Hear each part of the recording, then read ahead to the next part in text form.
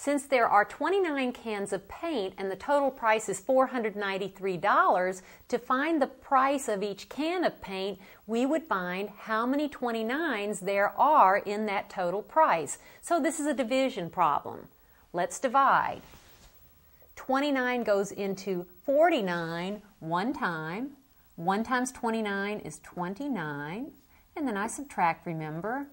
Difference of 20, bring down the 3. Now, how many 29s in 203? Let's estimate this as 30. How many 30s are there in 203? 7 times 3 is 21, a little bit more, but since I'm rounding up, let's try 7. 7 times 9 is 63. Write down the 3, carry the 6. 7 times 2 is 14. 14 plus 6 is 20. No remainder. The price of each can of paint costs $17 then. And how can you check? Multiply 17 times 29 and you should have that total price of $493.